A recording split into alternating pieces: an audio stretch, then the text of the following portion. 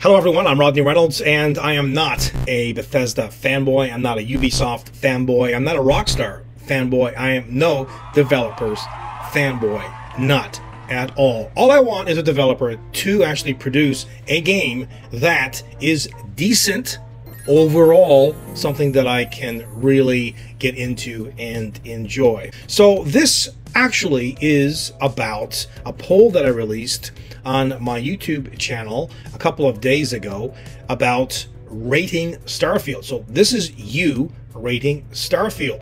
Now this is probably even worse than the rating on Steam, and it would seem in the video that I did a while back. I will link you to that. Again, a lot of negative comments on that video. It is probably the least buggiest Bethesda game that was ever released, in my opinion. I did not have many problems overall with the game, playing the game, and after playing it for as long as I have played it, and I'm still playing it, and I'm still enjoying the game. But the rating here is really, really bad, right? I mean, it's all kind of over the place, but look at, 1 out of 5, almost 20%, right? 2 out of 5, almost 10%.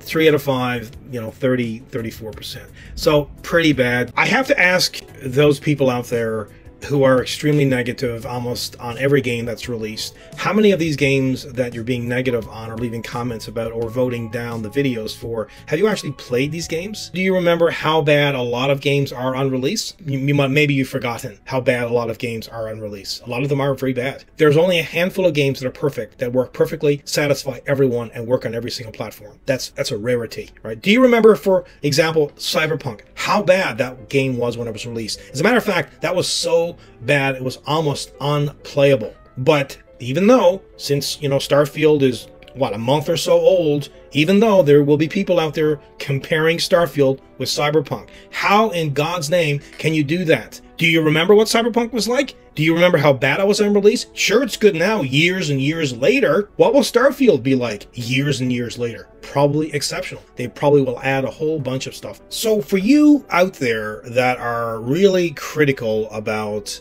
developers and the games they release, what is it in particular that you would want to see from a developer? And what are your expectations?